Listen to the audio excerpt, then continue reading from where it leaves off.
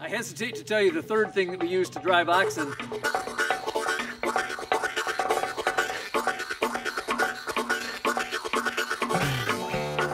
The biggest difference between driving horses and driving oxen is that oxen aren't driven with reins. There's no bit in their mouth and there are no lines that come back to them. Although that is done some places in the world. Traditionally, oxen are driven from along the left side of the animals, and they're controlled using a stick. Sometimes it's a solid stick called a goad stick. I kind of like to use a little buggy whip, and you do three things to control them. The first thing is your body position. If I would like the animals to turn this direction, I have to somehow either move backward or outward to get them some space. If I want them to move this direction, I need to move either forward and across to crowd them a bit to create an impetus to move that way. If I want them to stop, I stop. If I want them to go, then the motion of my feet moving forward usually tells them that. So body position is probably the most important thing we do.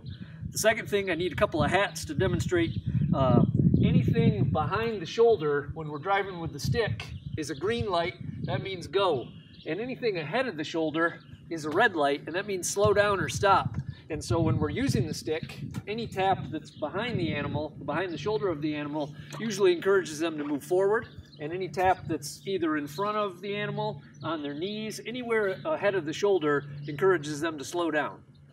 I hesitate to tell you the third thing that we use to drive oxen, and that's voice command. And I hesitate to tell you because I always kid around with students that if we could convince them on day one of an ox class that the animals were deaf, they'd be better off, because then they would really concentrate on driving with their body position very clear and their stick very clear. And in fact, it's a good tip for when you're driving to drop out one of those three cue systems. Drive only with the stick and your voice, or drive only with body position and the stick. And then it allows the animals to really have to figure it out, and it calms them down a bit because they have to do a bit of problem solving to get them to understand what you mean. So to make the animals take a step forward, we tap them behind the shoulder, step up, we move our own feet, whoa.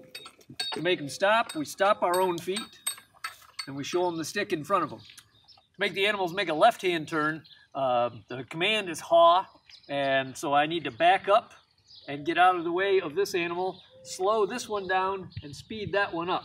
So I say Brutus, haw, Cassius, haw. And the more I back up, the tighter I can make this turn. Whoa.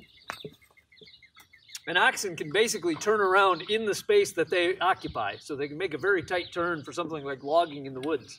So I've got our hats set up to make a right-hand turn or a G turn. And so the voice command is G. You can see that Cassius has got a slow down, so I need to show the stick in front of his shoulder.